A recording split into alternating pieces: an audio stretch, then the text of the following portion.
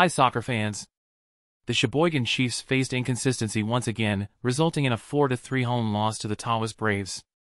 Despite showing moments of promise this season, the Chiefs' lack of collective teamwork has led to multiple losses they should have won.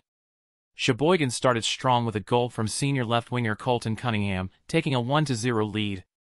However, the Braves responded swiftly, scoring 3 goals in just 10 minutes to secure a 3-1 advantage before halftime. The Chiefs fought back in the second half, with senior forward Jackson Dan and freshman Killian Miller contributing goals to level the score at 3-3.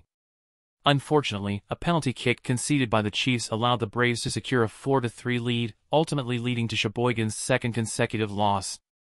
Coach Bob Miller expressed his frustration, emphasizing the need for improved teamwork. Despite the challenges, he remains confident that the team can turn things around in the upcoming tough matches. Thanks for watching, subscribe to my channel, bye.